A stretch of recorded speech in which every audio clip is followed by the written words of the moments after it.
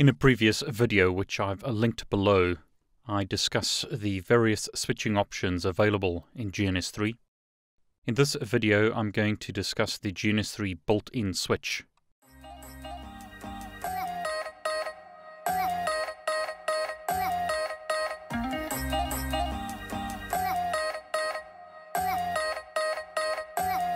So let's set up router 5 into VLAN routing.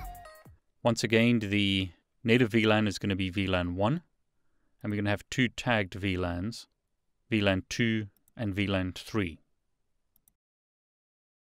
So, on router 5, interface F0/0 no shut. Exit, interface F0/0 dot, and let's put in a subinterface of .1. Encapsulation, .1q, VLAN 1, native VLAN. IP address 10.1.1.254 with a /24 mask. Now at the moment we're using the same subnet on multiple VLANs, and that should be changed. So let's configure VLAN 2 with a subnet of 10.1.2. But notice here I'm going to set the encapsulation to .1q, and it will be tagged for VLAN 2. And in this example, I'll set the router to use this IP address for VLAN 2 and this IP address for VLAN 3. So show IP interface brief. We've got 3 IP addresses configured. Show run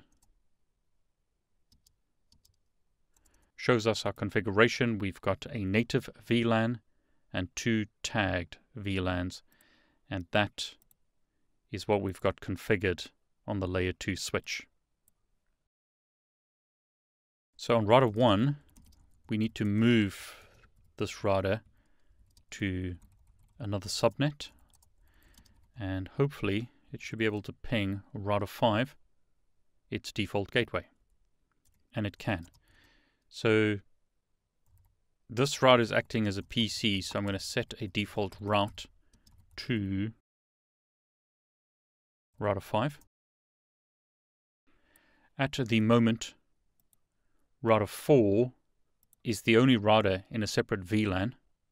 It's in VLAN 3. So what I'll do on router 4 is change the subnet to this,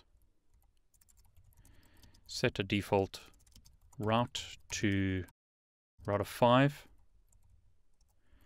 and hopefully this router should now be able to ping router 5, the default gateway, which it can, and hopefully now it'll be able to ping router 1, which it can.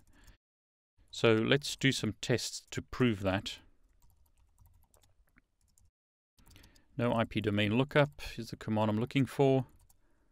Trace 10.1.2.1. Notice it's going via router 5, the default gateway. On router 1, debug IP ICMP. Trace to router 1. We get output in the debug on router 1, and if we ping router 1, we see the output on router 1's console. So all we need to do now is configure router 2 and router 3, and we'll have full connectivity in this network. So these are now being moved to subnet 2.